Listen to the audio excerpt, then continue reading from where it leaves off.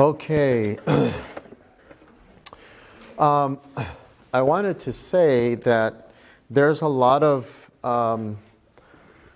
when going over Daniel, there's what these lessons do. What the author did was he'll veer off of the book of Daniel and talk about topics using other scriptures because of references in Daniel. So this morning was an example. Daniel talks about the people of God being delivered. Daniel 12, verse 1. And how does that look? How does God deliver his people? When and how? And so he goes into the second coming and the rapture and that type of thing, and it explains that. So a lot of these lessons, some of them talk about the mark of the beast. Others talk about what happens to a person when he or she dies. When Daniel says, and those in the dust will be resurrected, Daniel chapter 12 again. And so those lessons I had to, by necessity, just skip over. Not that they're not important, but skip over. Because this is the 20th and last session today. There's a total of 32 in these. So I just had to skip over some. You can get the others. I think there's one of them that we ran out completely. But if you want the others, you'll have to look on your numbers. You know which number this is by looking at the very back. There's a tiny number that says PS, which means Prophecy Seminar, PS 27. And so I'm using this one, even though there's a few of them after this one, as a close to this whole seminar on living for God, like the first 6 chapters of Daniel describe. These men were just heroes of faith.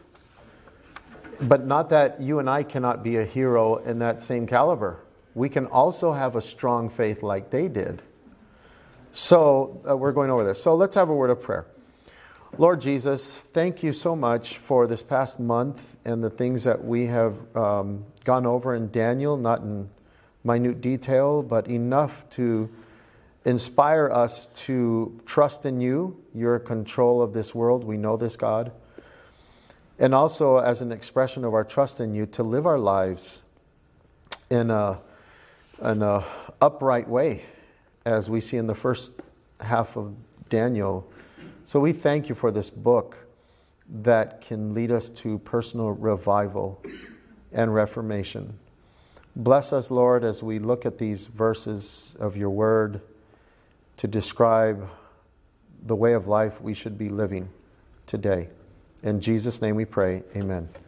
Can we turn up the mic, please? Testing 1, 2, testing 1, 2, 3. That's better. Okay, I don't have slides for tonight for this lesson. So we're on this one, Time for Holy Living. And on the top of the page, on page 2, it says, the book of Daniel has revealed to us some fantastic events. We discovered the tremendous truth about judgment going on since 1844, etc. So we're going to look at, in generalities, the general themes here. The judgment hour is what we're going to look at first. So question number 1 says, when did the judgment in heaven begin? Now this is in reference to the judgment that takes place before Christ comes back. So there's a couple of things I want to say about that I didn't mention before. Some scholars have pointed out interesting judgment language in the Bible. So I'll give you the very first example. That's in Genesis chapter 3. In Genesis chapter 3. When God is looking for Adam and Eve, and he says, Adam, where are you? Okay, when they fell, where are you? And then Adam responds. How does he respond to God? I hid myself and I was embarrassed because I was naked. And then God engages in a conversation. Well, who told you you were nude? And then Adam says, well, the woman that you gave me. It's almost as if he's pinning the blame on God. You shouldn't have given me this woman. And so in chapter 3, there is judgment going on there. God judges Adam, God judges Eve, God judges Satan. But the interesting thing is, before there's that judgment, God goes looking for Adam. Now, do you think that God was ignorant of what Adam and Eve just did? Of course not. He goes looking for them. So some scholars will say that, in a sense, is a judgment in and of itself because he's looking for them. Another one is Noah. Very early on. Did God judge the world on the day that the waters burst forth from the surface of the deep and from the sky? Did God judge them for the first time on that day? No. Was that day a judgment? Yes, it was. It was a judgment on that day. It was a close of probation. But what had happened before that judgment day? That final judgment where people lost their lives, literally. And some saved their lives. There was a judgment called by God because he tells Noah specifically, he says, the thoughts of men are continually wicked. Continually. But you have found favor in my eyes, he tells Noah. And so he tells him to build a big boat. So before God closes Earth's, or that part of history, didn't close history in itself, but before he did that, the flood, he had to have judged people already before that they were continually wicked, and he judged Noah already before the flood. So it's not like the day of the flood caused people to change and therefore be judged by God, righteous or not. That had happened before. So they could not have turned their thoughts around when the animals were going in. It had to be before the animals were going in. Yeah, it was too late by that time. It was the day of the final judgment, so to speak, on that day. Now here's the interesting thing. This is interesting. On the day the animals went in, everybody, including the animals, were still in the ark for a week. Yes. What were you going to say? Yeah, that's what I was going to say. Okay. It really cut off till the Yeah. So, but once the animals came in, here's the interesting thing. Once the animals came in, you got to read the Great Controversy and how Ellen White describes this. Once the animals came in, they had no way to shut the door, as strong as they were, as the antediluvians were. They didn't shut the door. An angel shut the door. This was 7 days before the flood hit. And so when the angel came and shut that big door, this invisible hand, it's interesting how people must have witnessed. They witnessed the animals coming in pairs and in sevens. How is that not convincing? But if it comes to that point and it's too late, nothing's going to convince them. It's interesting. Nothing will convince them. And so, in Revelation, we read, let those who are filthy be filthy still. Let those who are clean be clean still. Now, is that verse in reference to the end of days when Christ comes back, or before? It's before. God is making a judgment call. Those who are filthy, they're not going to change. It's just too late. We tried our best. They're not going to change. They're going to remain so. And those who are righteous, those who are saved, there's no turning back for them. Even though there's a time of trouble, they're going to stick with us. He's not going to say that on the day Christ comes back. So, and there's other examples that this weak brain can't think of, but there's examples of where God makes... Oh, here's another one. Here's another one. Matthew chapter 25. Or is it Matthew 7? The sheep and the goats. The sheep and the goats. When Christ comes back, in reference to the sheep and the goats, when Christ comes back, he's going to tell his angels to do something. Separate the sheep and the goats. Is on the day that Christ comes back, is he judging, okay, angels, these are the, that one saved, that one saved, that one. Or has that process and decision been made ahead of time? It's ahead of time. Christ has already figured out who are the saved and who are the lost. So is that saying that the only reason that we have a yearning for him is because the Holy Spirit's working in our life, and when the Holy Spirit is withdrawn, we're kind of rigid in whatever we've established ahead of time, right?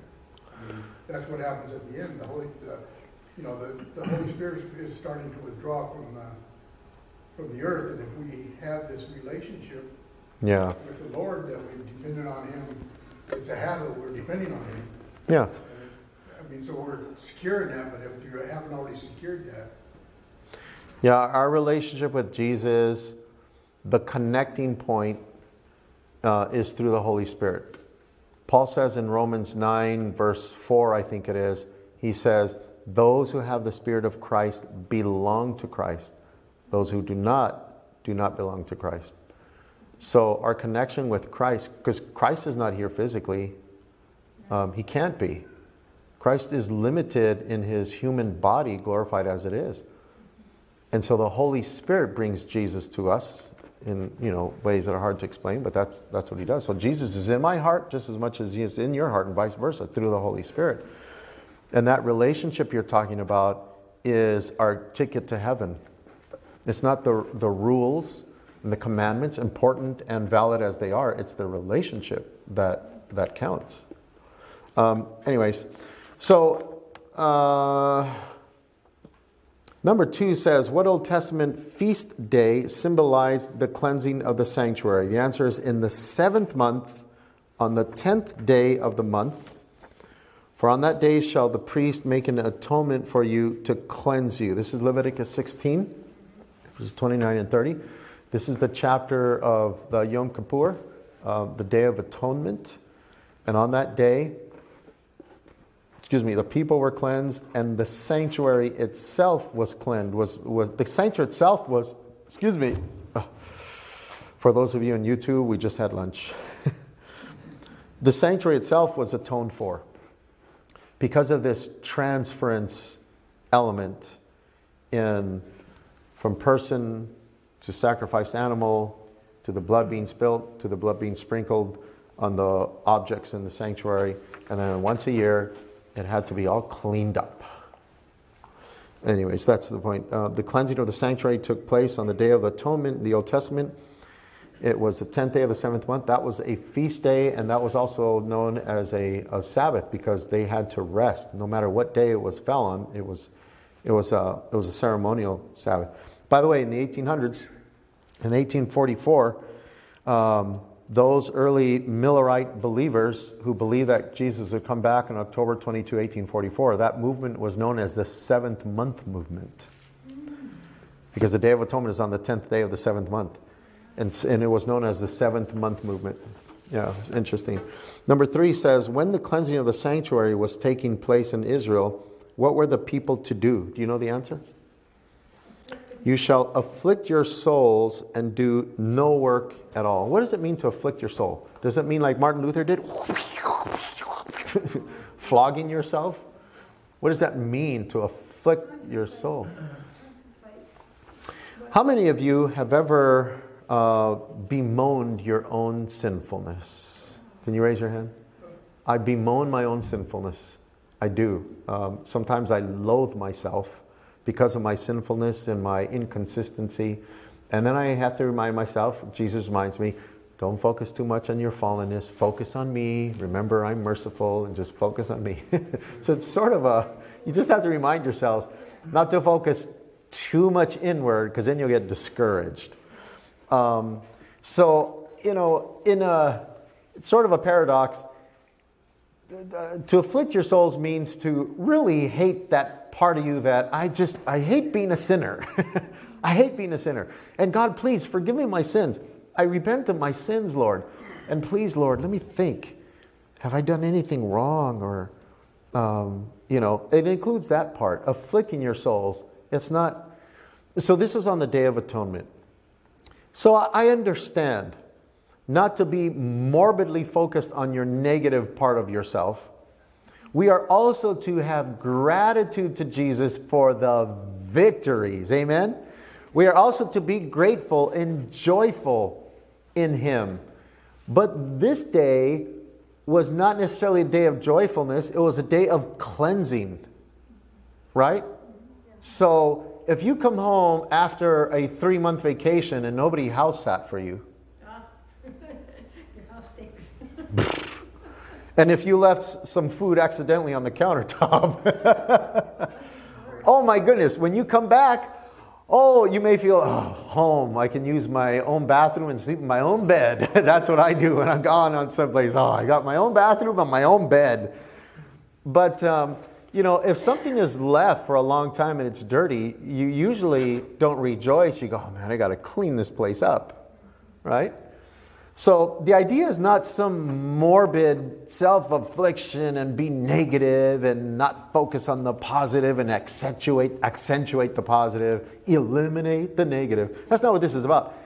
It's about self-examining yourself and, making sure you're right with God and asking for His mercy and grace. And that's what this day was like. As the priest performed the cleansing of the sanctuary, so God's people must have sinned, cleansed, must have sin cleansed from their lives. This can only be accomplished by the power of Christ, since we today are living in the time that fulfills the Day of Atonement, the antitype, time of the cleansing of the heavenly sanctuary. We should be afflicting our souls and seeking God as never before. I guess I could put it this way: be more serious about your relationship with God. Just get really serious about it. And continue to growing and maturing in Jesus, like Ephesians 4 says. The reason why there's apostles and evangelists and pastors, etc., is to help the people, train them for the work of the ministry. And the ultimate goal is that we all grow and mature into the full stature of Christ. That's the idea, right? And that's a continual process. Okay, now, let's go to this other section, the call to holy living. 1 John 3:1 says that we are called the sons of God. Amen? Sons of God and daughters of God, of course. So the Bible says. And in 1 John 3:1, let me ask you, are Christians like the world? Yes or no? Like what? Are Christians like the world? Yes or no?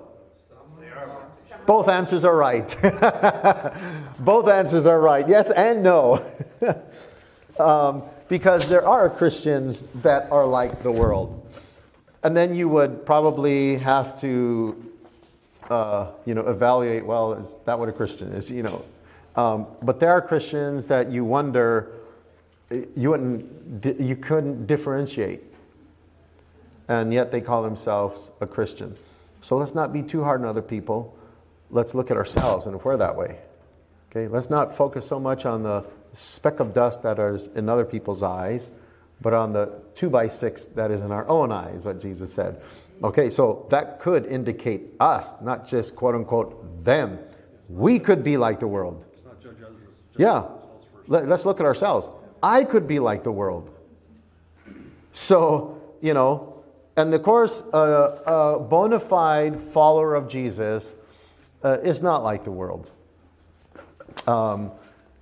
We may be of the world, we may be in the world, but we're not of it, that idea. And then 1 John 3:2, even though Christians are now children of God, what will they be when Jesus comes? The Bible says we shall be like Him. Turn to the book of John, 1 John. 1 John, and let's go to chapter 3. 1 John chapter 3. And I want you to look at verse 3. 1 John chapter 3. Let's start with verse 2. 1 John 3, verses 2 and 3. 1 John 3, verses 2 and 3. The Bible says, "Beloved, now we are children of God." When? When are we children of God? Say it louder. Now you are children of God. And it has not yet been revealed what we, what?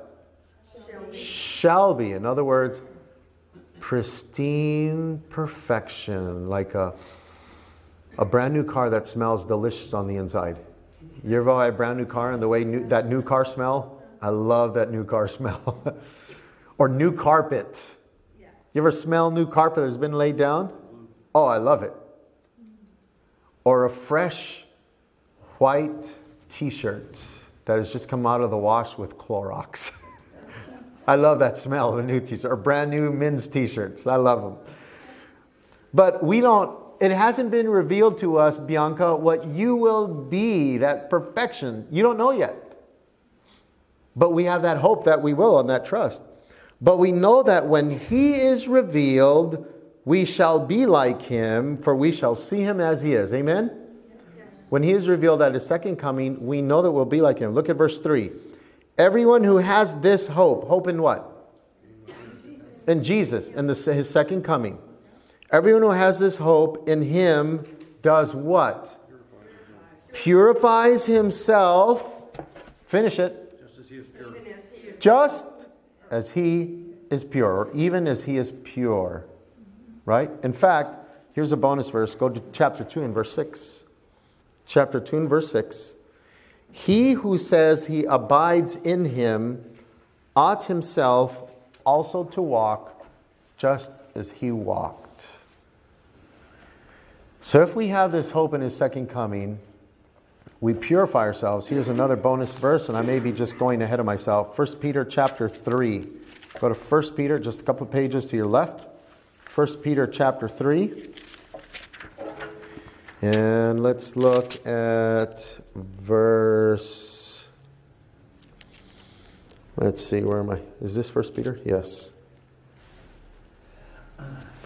Okay, I'm lost. Let me see here. 1 Peter... Where is it? Is it? No, I'm sorry. No wonder why. 2 Peter chapter 3. 2 Peter chapter 3. That's why I couldn't find it. Okay. Look at verse... Okay, 14. Look at verse 14. 2 Peter 3:14. Therefore, beloved, looking forward to these things. In other words, when Jesus will come back and, the new heavens and the new earth. Looking forward to these things, be diligent to be found by Him in peace, without spot and blameless, is what He says. And then, that's a good verse, but the one I really wanted to read is verse 11. Therefore, in other words, the earth and the works that are in it will be burned up. Therefore, since all these things will be dissolved, what manner of persons ought you to be in what? Holy conduct and godliness, looking for and hastening the coming of the day of God. So, since we believe in these things, he says, well, if you're believing those things that are supposed to happen in the future, then look in your present. And if you want to be involved in part of that future, you better focus on your present, because it's a cause and effect. The way we live our present will affect where we spend our time in the future, whether in eternal destruction or life, eternal life with Christ. And this is what you've heard me share this. This is the purpose of prophecy, because Peter here is giving this prophecy about things in the world will burn up, etc. And the purpose of prophecy is to purify us in the present.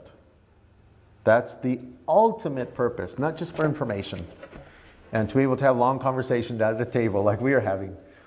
The purpose of prophecy is to purify us now to get ready for when these things happen, right? Wouldn't you agree? Okay, so let's go back to the lesson.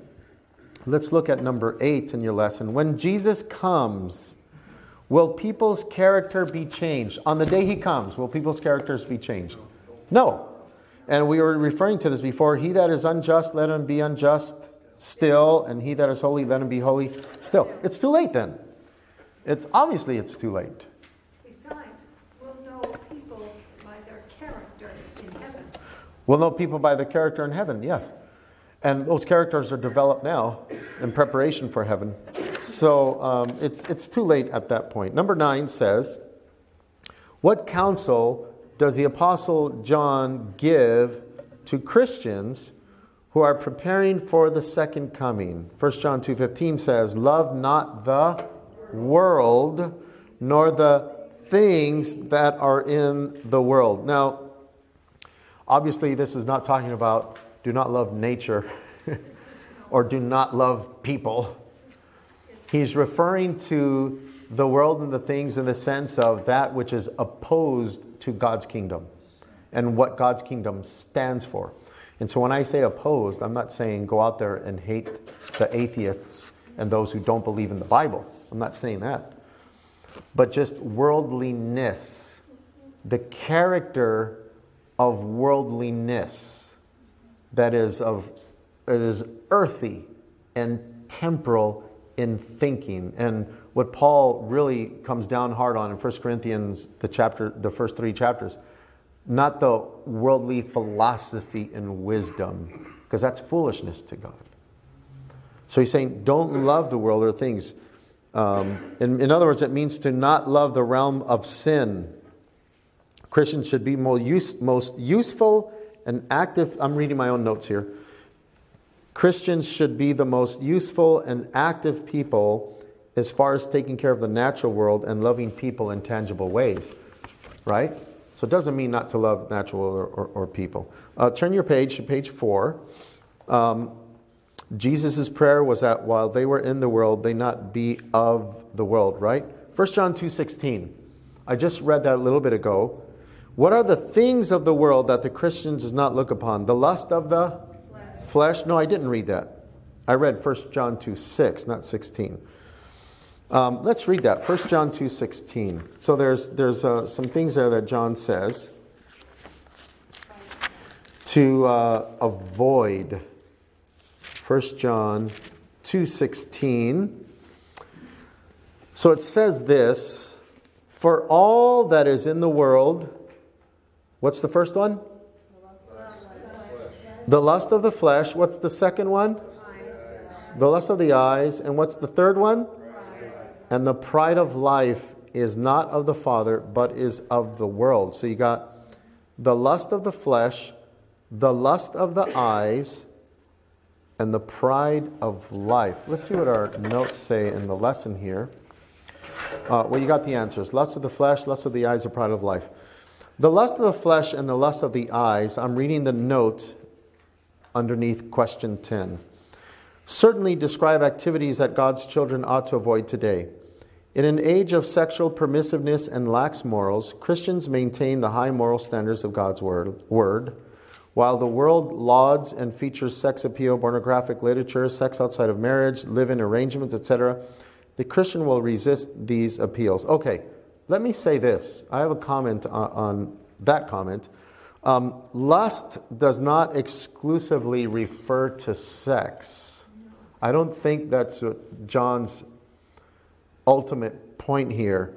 It can refer to lust after things. It can refer to lust after position. It can be referred to a lust for vanity. Things. It can refer to lust of things. So it doesn't necessarily, or sex, of course. So it doesn't necessarily, it's not restricted to sexual matters. So the lust of the flesh and the lust of the eyes. This is interesting. The lust of the eyes, we can all comment different ways how, what that means. But I kind of think of the lust of the eyes, it's almost like referring to coveting.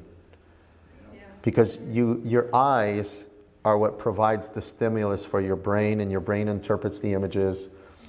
But we're not so mechanical that our brain just interprets there's double doors there, there's lights, there's a nice Rolls Royce, there's a nice vacation spot. $1,200 a night hotel. There's these nice clothes, a Versace, a Gucci bag, a purse, that's $2,000. You're not just interpreting. The way we're designed is that we can begin to have emotions and make decisions based on emotions. We interpret, we process. And so the lust of the eyes, coveting is you are processing information and your emotions follow and desires and urges follow that. And sooner or later, you can find yourself coveting because of what your eyes are seeing. I think that's one of the things that happened in Genesis 3 with Eve. She saw that the fruit was good for food. Anyways, and then the pride of life. Spiritual pride is the most dangerous thing in my humble opinion. Number 11, what is going to happen to all of these things of the world? The world passes away and the lust thereof. Number 12, what standards of conduct should control the mind of the Christian who is preparing for the coming of his Lord? You know this, Philippians 4:8. Okay? He should think of those things that are true, honest, just, pure, lovely, and of good report. Our thoughts are the battleground of good and evil. Our thoughts are the center of that battleground. Okay? Our thoughts are. John says, every man that has this hope in him purifieth himself even as he is pure. We read that early in 1 John 3:3. So we have to maintain temperance and control of our thought patterns. We just have to. What that does is it takes awareness of your thoughts. It takes the Holy Spirit to help you be aware of your thought patterns. And by the way, this is the core of our being, because this is what God looks at. Because all of us here may be innocent as far as certain acts are concerned, but we can be guilty as far as the thoughts of those same acts are concerned. Christ goes for the jugular, so to speak. He knows our thought patterns. He knows our thoughts. Don't be fooled. And so, by the grace of Christ and His Holy Spirit, we are to have our thoughts captivated to whom? To Christ. My thoughts are captive to the Lord Jesus Christ, Paul says. And I'm sorry? Let this mind be in you as was in Christ Jesus. Philippians 2. Jesus humbled himself. He didn't grasp a thing to be equal to God or something to grasp, but he humbled himself and took the form of a servant. So let this mind be in you. Be humble and of service to others, and that type of thing. Number 13, what controls people who have accepted Jesus Christ? Look at in Romans, I actually put verse 4. I think it's actually verse 4. So what controls us? You know the answer? The Spirit. Yes, it's the Holy Spirit. I want to read that. Romans 8, verse 4. And that verse says this, that the righteous requirement of the law might be fulfilled in us who do not walk according to the flesh, but, finish that, according to the Spirit. It is the Spirit who... Now look at your note on beneath question number 13. The Bible indicates that people have two natures, the carnal and the spiritual. These two natures are warring against each other. To fill the carnal or fleshly desires is to put oneself against God. But to fill the mind with spiritual desires is to put oneself in harmony with God. A person who feeds the mind with all the trash of the world is feeding the carnal fleshly nature. If one continues to feed that nature, it will prevail in the life. That is a guarantee. That's why God is so concerned that Christians walk after the Spirit, filling their minds with that which will elevate and ennoble them and prepare them for the coming of the Lord. Another good chapter to read regarding this is Galatians chapter 5. It's a very, very good chapter. Do not keep in step with the Spirit, Paul says there in Galatians 5. Keep in step with the Spirit, etc. And so we are in a battle. We have to, by the power of the Spirit, war against our tendencies to want to go back to the old way of life. And we all get that pull. All of us get that pull. I get that pull. You get that pull. To go back to the old ways of thinking and or behaving or talking, etc. We all get that pull. We're all in the same boat. I'm no better than you are in that sense just because I'm a pastor. We all get that pull to retrace our steps and go back to Egypt. We have to fight against that pull by the power of the Holy Spirit. And Lord, Satan, get behind me. Lord, please help me. Please help me, Jesus. Help me to honor you. Once in a great while, I'll think this, that when I have victory over myself, over thoughts, when I have victory, I don't think this all the time, but once in a while I'll say, I wonder what it looked like in the invisible realm where spirits exist. Like I can hear the demons screaming out of horrid frustration because they didn't cause me to fall. And the angels with a quiet, silent, strong joy. Isn't that cool? It's cool to think about it that way. And of course it puts a smile on Christ's face. Number 14. All right, let's go. We're going to kind of switch gears here and look at our dress, our physical dress, and what Paul says to Timothy and Peter. How does Paul indicate people should dress who are preparing for the Advent? Now, let me preface it by saying this. Let's go to 1 Timothy chapter 2. And while you're doing that, I want to say this.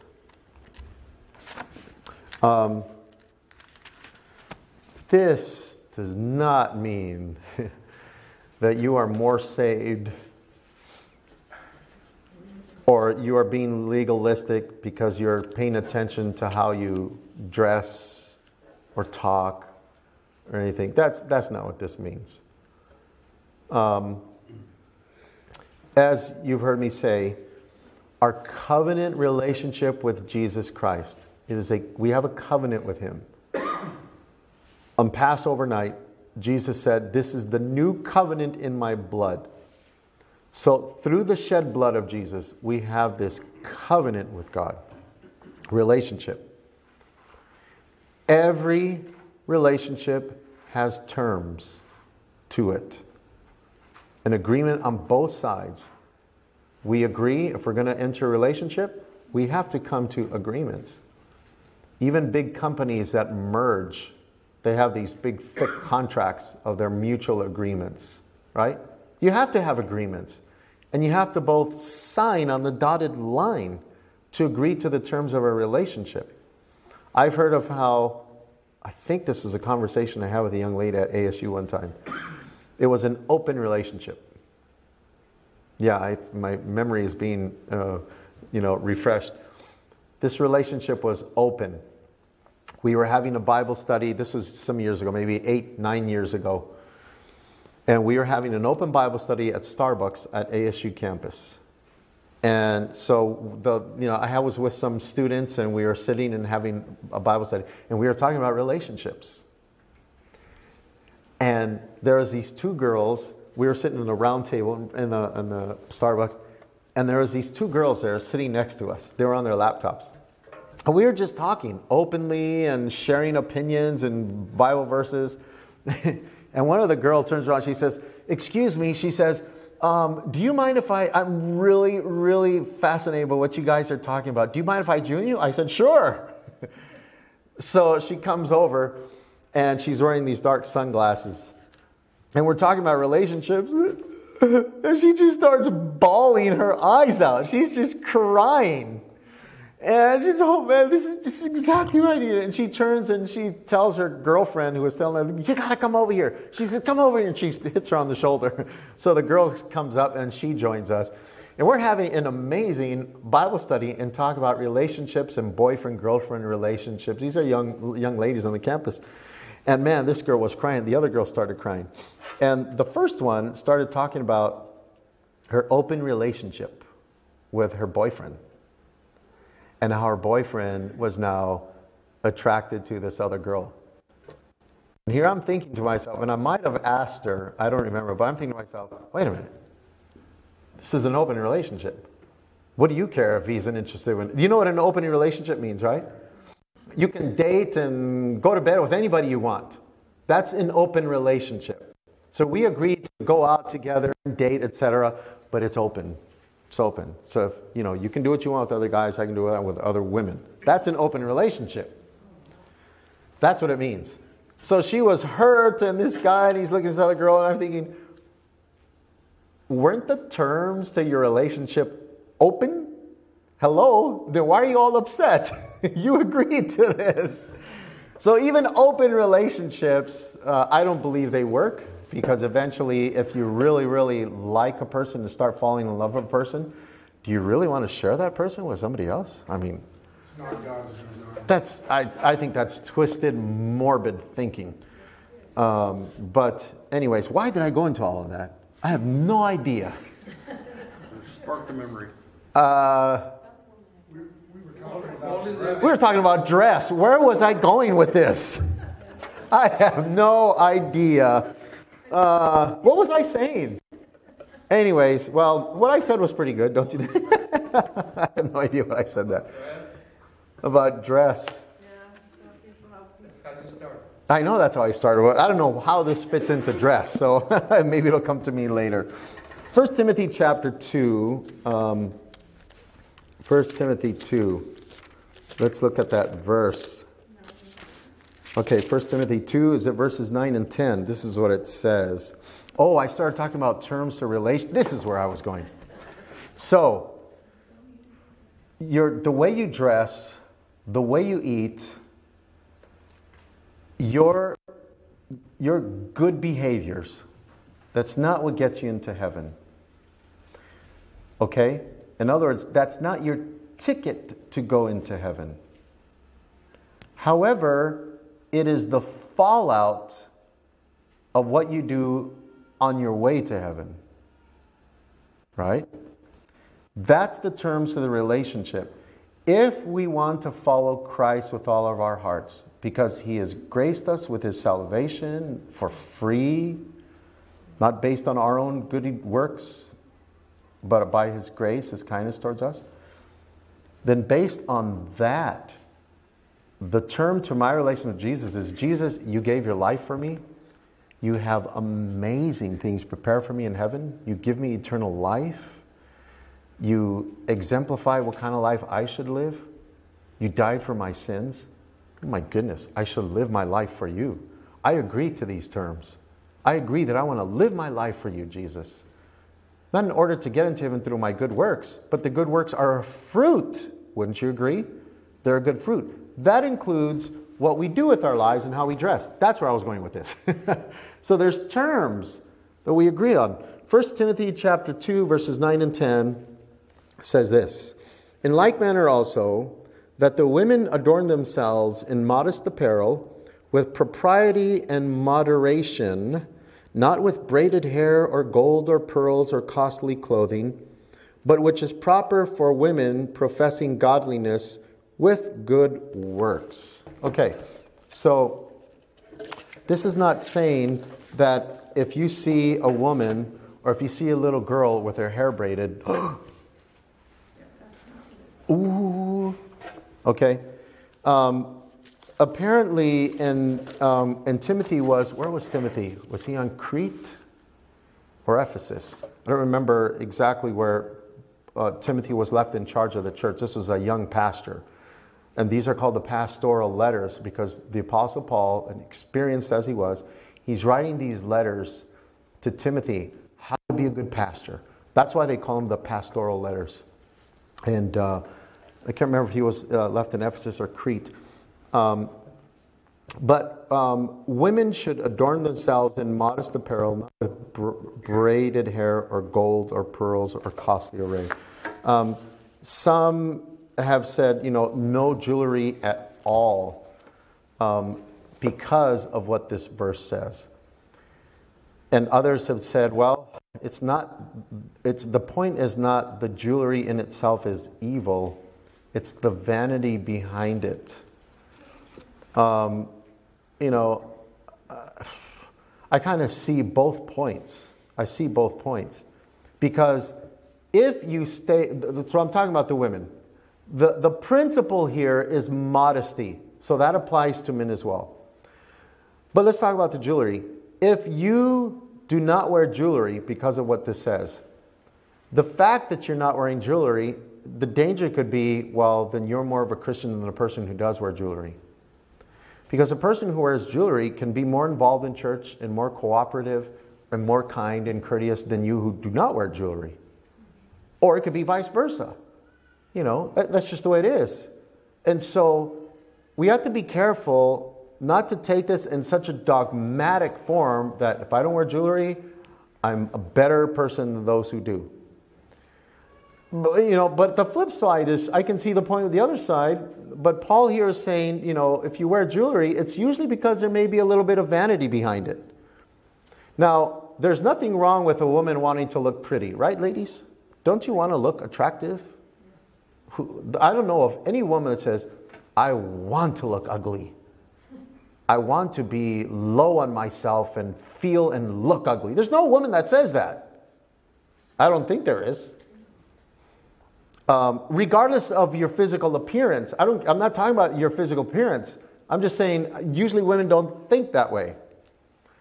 And so I don't think there's anything wrong with a woman wanting to look, or men for that matter, but mostly women, wanting to feel pretty. Don't you want to feel pretty and good about yourself and looking? Of course. I don't think there's anything wrong with that as a woman. So what do you think about the braided hair? That one gets me. Okay, so I wish I would have brought my other Bible. In fact, I may have, but I have an amazing Bible that I bought a couple of years ago, and it's called the Cultural Background Study Bible by a couple of really, really solid scholars. And what this Bible is, it's this thick. And what it is dedicated to is not necessarily theological, also it'll include theological things, but the comments are directed as to help you understand the local cultures of why these things were written, the cultural background of the Bible. It's amazing. You learn so many cool things. And so I believe what this passage, Paul's point is that the principle of modesty is very important. Modesty. Now, only you, men and women, can know, and this is where the self-evaluation comes. Am I doing this because of vanity? Am I doing this because of vanity? Then stop doing it. And the reason being is there are some Adventists that wear jewelry and some that don't. Now, some may go overboard. 5 necklaces here, 2 watches, 5 rings. I would think that is a strong indicator of vanity. There's a principle of modesty here and being careful of the image that we project to the world. And here's another thing. We are not like the world. We're not like the world. Let me give you another illustration of this. I don't wear a wedding ring. If you notice, I don't wear a wedding ring. My wife doesn't wear a wedding ring. My wife, I don't think she'd mind me saying this. Just the other day, she's training a new chaplain that was hired for the hospice company that she works for. And so she was telling me this the other day. We went shopping together, my wife and I. She was talking about, how did your day go? And she was telling me all about her day. So he was asking me, how come you don't wear a wedding ring? She says, do I need a wedding ring? And he says, well, yeah, because you're projecting to the world a certain image. Aren't you kind of saying to the world like, hey, I am available and etc. And she says, no. And he was shocked. He's a Baptist preacher. He was shocked. He says, what? How come? She says, I don't need a ring. What do you mean you don't need a ring? She says, I don't need a ring. So I'll give you the punchline later. Many years ago in the 90s, when I was in a van, it was a church outing with youth. And we're on the road. And this girl, her and her boyfriend were in the van. And there was a bunch of them there. And she asked me the question, Pastor, what do you think about wedding rings? She says, because I want a wedding ring when we get married.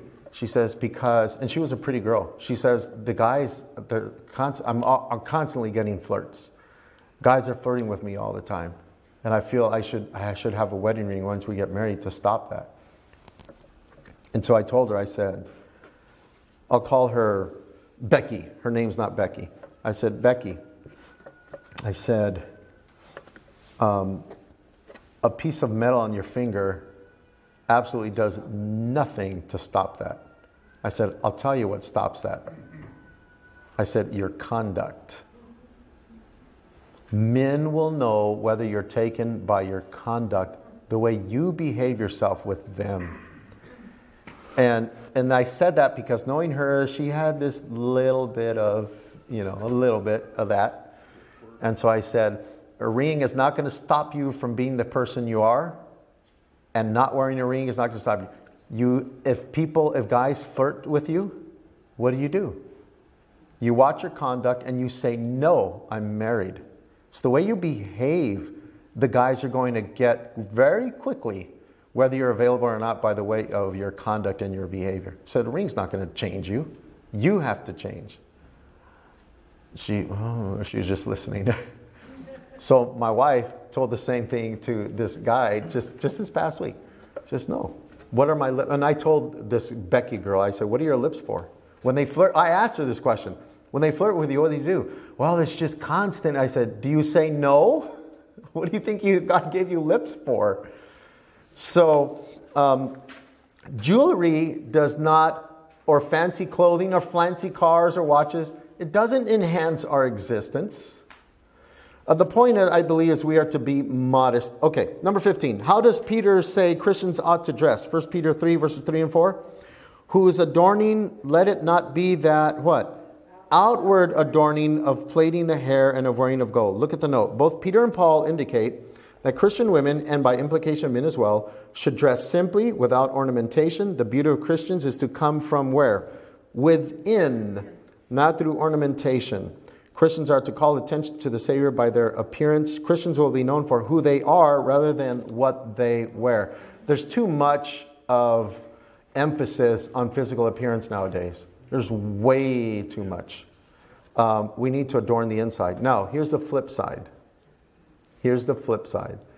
Some Adventist Christians will go too far in the opposite and not care about their physical appearance. Okay? That's the flip side of the coin. I won't name the church, but my wife and I were in another church in another state, and I tell you, those ladies in that church, they could use a bit of mascara and makeup and lipstick. I mean, I'll tell you. Some can go too far on the other end and just be unkempt and not care of their physical appearance. That's not the meaning of these verses. That's not what God wants from us. So I think we should take pride in our appearance, but not go overboard into the realm of vanity and ornamentation, etc. So and I don't know if there's solid rules, but strike a balance. Care about our appearance. Comb our hair, brush our teeth, make sure things are straight. Make sure men in our church, make sure our clothes are ironed. Make sure you use some of this stuff. Brush your teeth. Be polite. Don't speak in people's face like this. If you didn't have a mint. I'm saying we should be conscientious of our physical appearance without taking undue pride in it. I wish I could speak better and be more articulate on that. By the way, so Helen, you asked about braiding of hair. Braids. That must have been an era when it was really romantic or something. So let me give you a couple examples. I think in those days, it was getting out of hand and the braiding of hair. I think what Paul is referring to is something ostentatious. Let me give you a flip example. Back in the 1800s, Ellen White counseled not to buy bicycles. Okay? And I wish I had that with me, the full, so I'm going on, a faded memory here. She counseled people not to ride bikes. Well, if you rip it out of context and take that counsel as dogmatic, like braiding, if you take it as dogmatic, then shame on all of you for riding a bicycle. I know Carlos used to ride a bike to and from. I don't know if you still do. He still does. Well, shame on you. Yeah, so the context was it became a really popular thing, and apparently the merchants were spiking up the prices because everybody wanted a bike, and so they were expensive. They were very expensive. It's like, I gotta have an iPhone. $1,000, $1,000 iPhone. Gotta have an iPhone. Now, don't you tell me that you're not influenced to one degree or another by the new gadgetry that comes out. Gotta have an iPhone. It is a cool gadget to have. If you had the money, if you don't have the money, you probably won't even think about it. Just, oh, that'd be nice to have one. But if you had the bucks, everybody has an iPhone. It's the coolest thing. Now with the 3 little lenses on the new cameras and everything and, et cetera, gotta have the latest. What's gonna cost you an arm and a leg, and you end up, $1,000. So, I'm using that as an example. Do you really need a phone that costs that much? Carlos. To answer Ellen's question, the reason in that culture, when they would braid their hair, they would braid gold. Oh, okay. Oh, okay, yeah. So it gave you a status. Status, yeah. To where that's a good point. If your braid was full of jewelry and gold, right, you were somebody. That's a good point. And so the braiding then became a symbol of status. So just for the recording purposes, what he was saying was that in those days, braiding could be embedded with gold in it. And it was a symbol of status and like, look at me. And so again, in fact, the very next verse, Paul says, women, shut up. The very next verse says, women should not be speaking in the church. They should remain quiet. If they have any questions or anything you want to say, they should ask their husbands at home. Okay? Or in 1 Corinthians chapter 11. Women, you are not to shave your hair, not cut it short, and you should not uncover your hair. And so are these things applicable because there were local cultural aspects to this? Or are they a dogmatic, non-negotiable rule for all times and for all places? So you honestly have to take an honest look at some of those questions. You really do. If you do it for attention, no. Yes, don't do it for attention. Let's go on. Number 18. I skipped number 17. Number 18. What practice of Daniel should Christians today imitate? He blank 3 times a day. He prayed 3 times a day. Okay?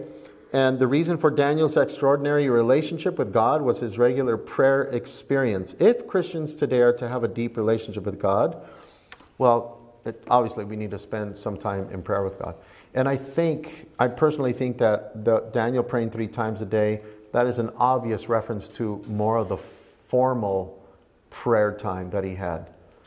Opening his windows towards the west to Jerusalem, and praying towards Jerusalem 3 times. I think it's a reference because I can't see Daniel just praying 3 times a day.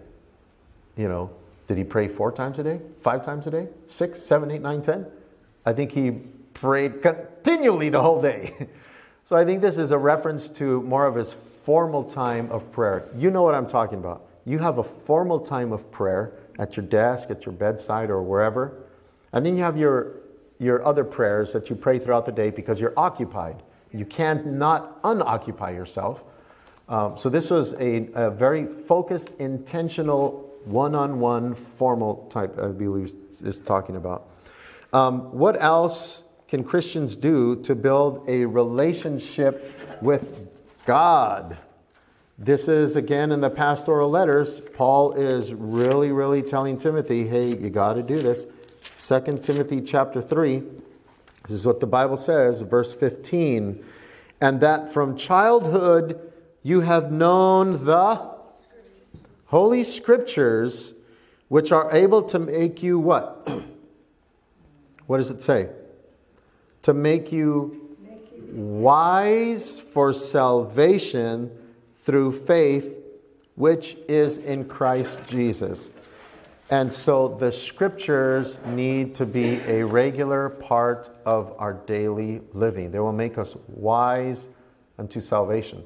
There's such a thing as being wise unto worldly wisdom, and there's something as being wise unto salvation. And I'm not talking about we should not know how the world works and be worldly wise on how things work in this world and be smart and intelligent and, how to operate intelligently in this world. That's important. But there's a wisdom that begins with the fear of the Lord. Amen? Begins with humility that'll lead to salvation. And then, in fact, look at the next verse 16. All Scripture is given by inspiration of God and is profitable for doctrine, for reproof, for correction, for instruction in righteousness. This is what the Bible does for us. It reproves us. It scolds us. Gets after us. Tells us you're wrong in this or in that. That's what the Scriptures do. It corrects us. Like you have to constantly, when you drive, you don't just let go of the wheel. Well, the self-driving cars do, but you don't just let go of the wheel. You're constantly correcting yourself to stay in the lane. Constantly. That's what Scriptures do. I'll get to in a minute, Julie. And it says for doctrine. You want correct doctrine? You got to go to the Scriptures. Now, obviously, there's churches nowadays that teach different doctrines. And so it behooves us to really rightly divide the word of truth and don't read it superficially. And then instruction in righteousness. The Bible instructs us how to live in an integral and upright way, circumspect. And not just reading our Sabbath school lessons. Yes. Sometimes. Oh, I'm glad you're bringing this up. I'm glad you're bringing this up. Not just to study our Sabbath school lesson. Do not be a reflector of other people's thoughts. This is sort of the potential hidden danger of the Sabbath School Quarterly. I'm not saying not to read it, but it is a potential subtle danger that you will take those comments as the last word, as opposed to reading the verses yourself, considering the context, and reading all those verses and taking it in yourself. There's times where I've read the quarterly, and I've read the Scriptures, and I've mulled over them, and then I look at the question of the comments. I go, holy smokes, man, where did you come up with that? It's not even in the Scripture. You ever had that experience before? Where'd you come up with this? And sometimes if I've taught, I'll just cross it out and I'll write my own, because this isn't in here. Or it's too subtle that it's not very instructive because it's a little bit too unclear. And so I'm not saying get rid of your quote. That's not what I'm saying at all. They're valuable and keep on reading it. But read the Scriptures for yourself. Let's go to the next question.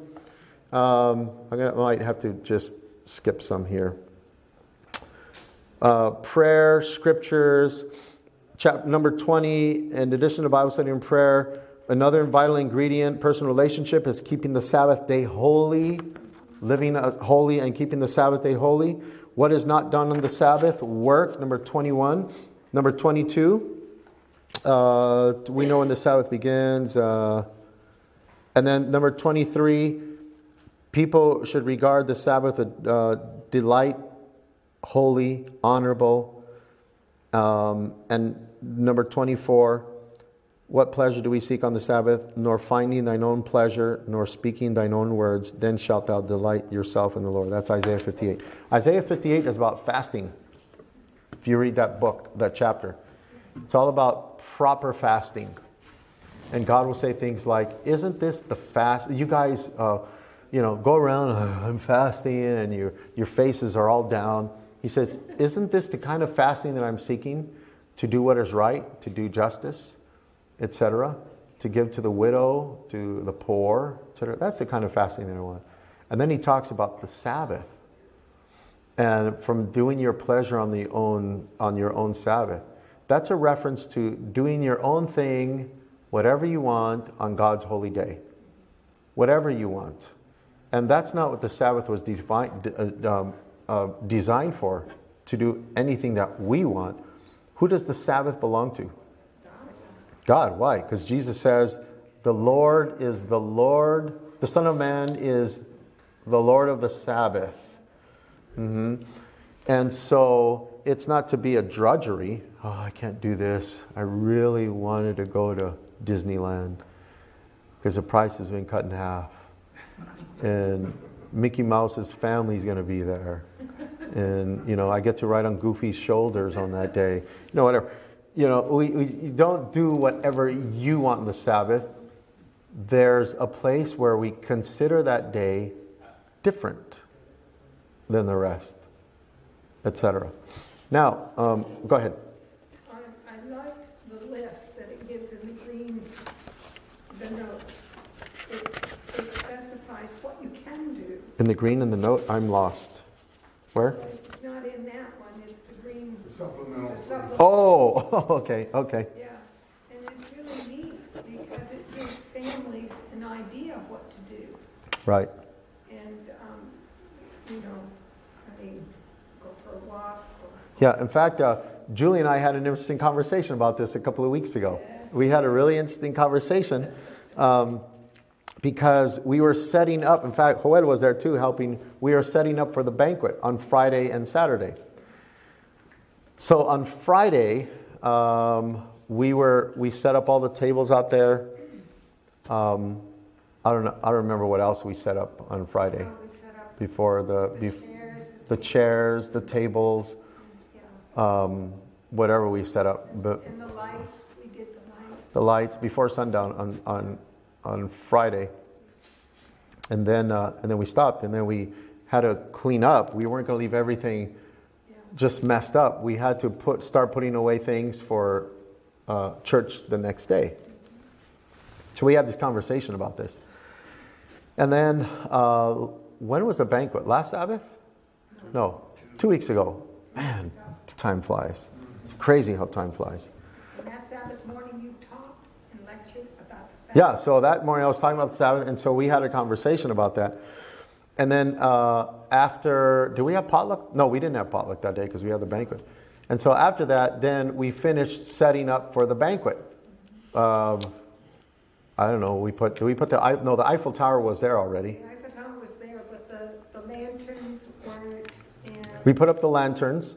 And the heaters, we redid the heaters where they should go. And Yeah, those outside heaters, we just repositioned them, Yeah. etc. So this brings up an interesting point. This is what you're talking about. So we're talking about the Sabbath. This brings up an interesting point. So in our conversation, I remember saying, where in the Bible, in the Old Testament or in the New, is there a list of to-dos and not to-dos on the Sabbath? A list. there isn't. Okay, there's no list. But there are certain cases in the Old Testament where God's leaders are upset with God's people because they're breaking the Sabbath. And there's certain things that they were doing that illustrates this. Do you remember? Picking the grain. Okay, well, that's in the New Testament. Okay. She's speaking, but in the Old Testament, I'm thinking of Nehemiah. Do you remember that story about Nehemiah? They were buying and selling. Yes, they were buying and selling on the Sabbath, and Nehemiah was very upset. And so he ordered that the gates be locked from sundown to sundown, the Sabbath hours, because they were buying and selling. And in fact, I think in that context, he says, if you keep on doing this, I'm going to pull your beards. something like that. Ouch! You can just see a man of God. What do you think you're doing? Oh, just ow! That's just so funny. Or he was either talking about, as a result of breaking the Sabbath, or the intermarriages, because that was another problem that they had in his day, that they were intermarrying with the non-Hebrews. There's another example where Moses was upset because people were gathering wood on the Sabbath. And there's another case, what? That's the other case in Exodus 16, where some people were going to go out on early Sabbath morning anyways and collect some manna. Probably because of the lust of the eyes. Have some more. And it didn't work. There was no manna on the Sabbath. So there are a few of those cases, and there may be one or two others I can't think of now, but where there's specific activities that are described that were prohibited. So collecting wood, kindling fire, which is why Orthodox Jews, I have to stay in the camera, which is why Orthodox Jews, and I hope I'm not mistaken on this, will not turn on and off light switches. Orthodox Jews on the Sabbath, because that's like kindling fire. That's akin in our modern context of the light and the electricity, and that's the modern equivalent of kindling a fire, turning on and off a light switch. Now, that may be the very orthodox, more the strict sect of the Jews. But other than that, there's no list to do or don't. And then we started talking about, well, what is considered work? So going back to the banquet preparation, what is considered work if we are preparing for something that is not secular in nature? In other words, it's a banquet for the church, is social in nature. It's not secular in the sense we're buying and selling. That's what I mean. So is it okay to prepare things like that? So for example, like fellowship. The banquet is a fellowship time. The potlucks are a time of fellowship. And there's preparation done for potlucks on the Sabbath. So we were having this conversation, and where do you draw the line of what not to do on the Sabbath? Where do you draw the line? And I'm not presenting you a line today. We have the church breakfasts, which our potluck leader does our best to prepare things ahead of time, but there is some cooking done on the Sabbath for a breakfast. Like if you want to go and you can order an omelet, and it's done right in front of you. So I honestly want to get your feedback. Where's the line drawn as far as how much is too much to do on the Sabbath? It's pleasure or work for income. I ran a homeless mission for 2 years. I had to work. Of course, my Sabbath was a Sunday at that time. But I always had to work on Sunday. If the people come in off the streets, I had to supply them with... Okay, so if it's pleasure or work for income. Yeah, revenue. Yeah. Revenue, okay. So here's, somebody in the medical field will ask you, well, I take care of the elderly on the Sabbath, and I'm paid for it because I'm a caregiver. But that's not secular work in nature. I have to take care of the elderly. I can't tell the elderly, well, you're going to have to poop on Sunday because I am not going to change you on Sabbath. Somebody else had their hand up. Bianca, did you have? What was that? Not yet? Or was it? Go ahead, Carlos. I guess we have to refer to Paul on this. And he says, if in your mind is wrong, then it is. Yeah. So Paul says this. Paul says this in Romans. Yeah, I did. Paul says this in Romans 14. The very last verse of Romans 14. He says, if you're doing something not of faith, then it is sin to you. And Romans 14 talks about the conscience. His focus is really on a lot of being sensitive to not our own conscience, but to other people's consciences. So as a matter of fact, if we were to, we tried our best to set things up for the banquet, but I would say if there is anybody who is not comfortable putting the lights up for the evening, then don't do it. Don't do it. Sometimes that's hard to do because then people will say, well, but we don't want to feel like we're not wanting to help, etc.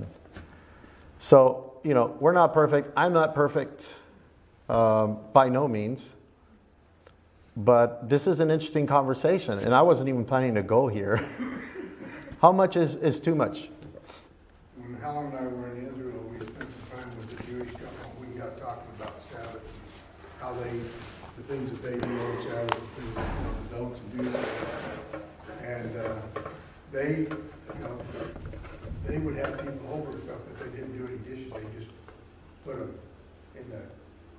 And so then Right. on Sabbath evening, after sundown, then she would do, because they have two sides to the kitchen. They got the side that's kosher and the side that's not kosher. Okay. So then she would do the kosher side, or vice versa.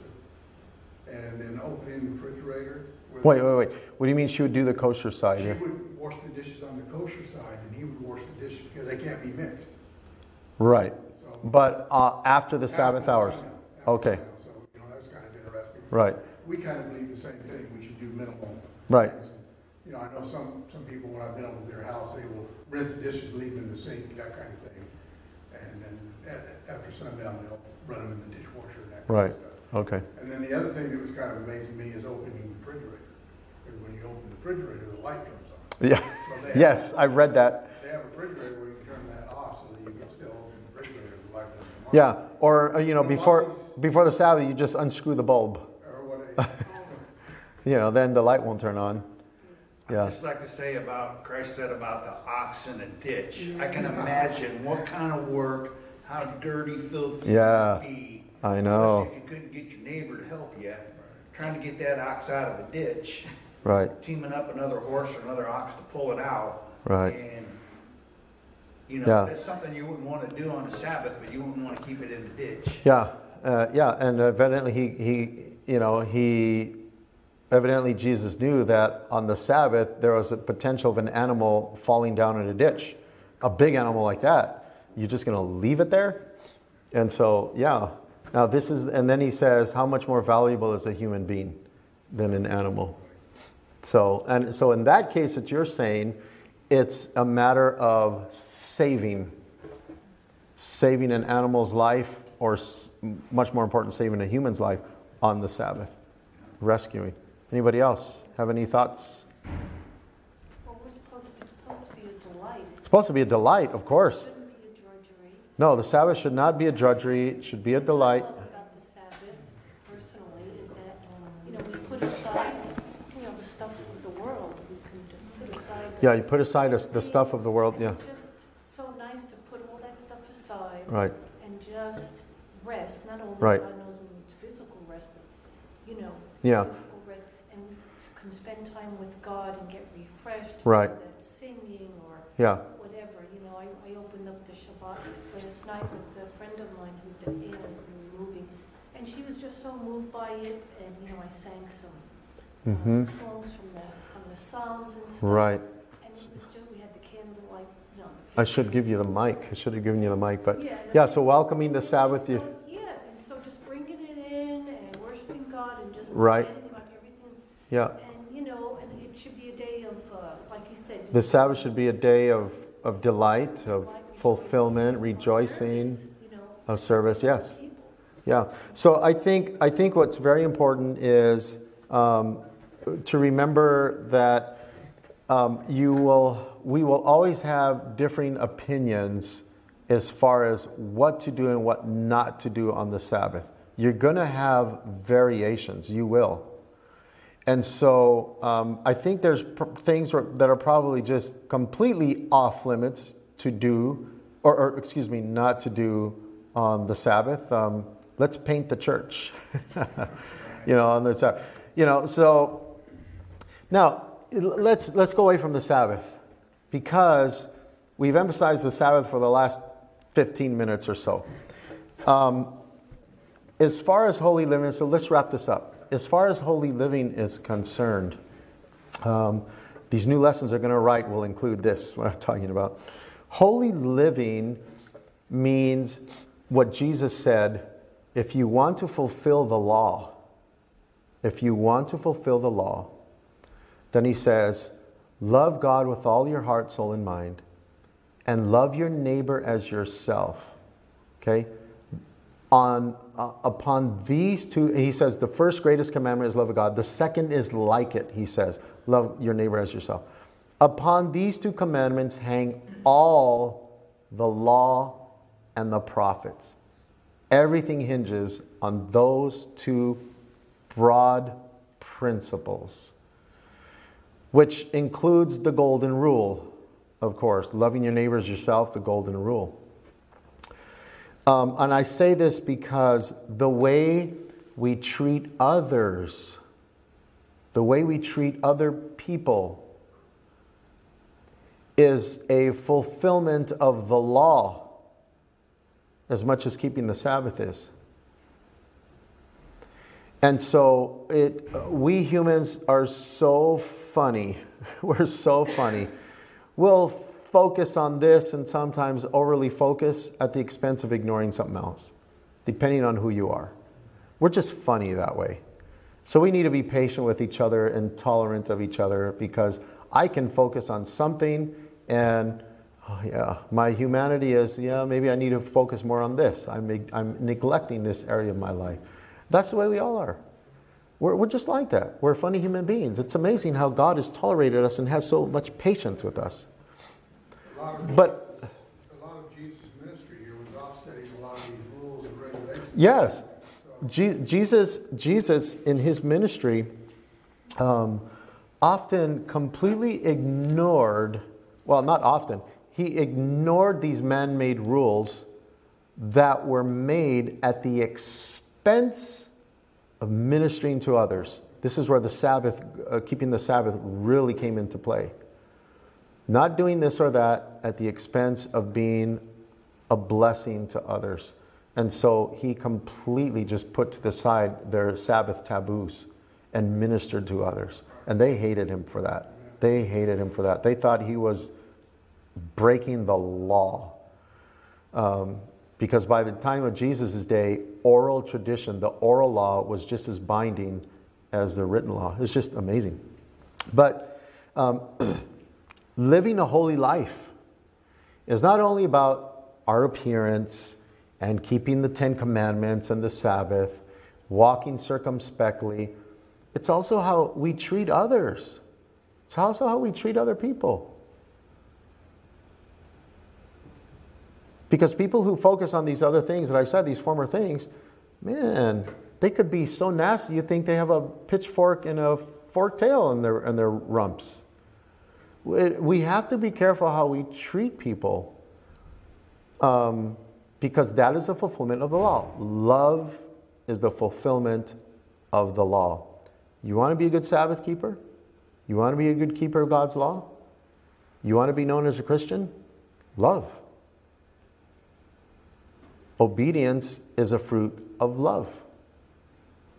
And Ellen White says the most powerful argument, Jesus said this first, John 13:35. All my disciples, everybody, the whole world will know that you're my disciples if what? You love each other. If you love each other. And Ellen White says the most powerful argument, the most convincing argument in favor of Christianity is a loving and lovable Christian. A loving and lovable Christian. This is, I think more importance needs to be placed on this without neglecting the other things that we talked about. So, that's a good note, I think, to leave off on and finish this Daniel seminar. Did you enjoy the seminar? So if you want those lessons that are lacking, I can just bring out the whole box and you can choose which ones you want to take home. I still have some. I think there's one lesson, number 17 or 19, or I can remember, that is missing. So why don't we all stand, and any more questions or comments? No? Okay. Let's stand and let's have a word of prayer. Lord, we are so thankful for this last month of these presentations in the book of Daniel. We are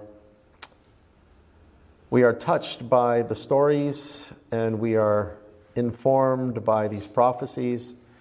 Help us, Lord, to live our lives in a way that brings honor and glory to you. And we anxiously await for our final ultimate deliverance from this world. Help us to live according to the way you lived, Jesus, walk the way you walked. To purify ourselves, knowing what will happen ultimately to this world as it is. So help us to purify ourselves and to be transformed by your word and prophecies, not only informed. Thank you for your blessing this whole month, and help us to continue in your word, to live by it, pattern our lives by it. In Jesus' name we pray, and everyone said, Amen. Well, God bless you. That's the end of the Daniel seminar. There's those materials out in the lobby. You probably have all the materials that are out there. It's been out there for a month, but you can take them and share them with friends, not just for yourself. So, take some of that stuff and share it. So you can be seated, and I'm going to bring those other lessons out. So if you could just be patient with me, and I'll put them out here. I'm going to put them out here on the piano is what I'll do.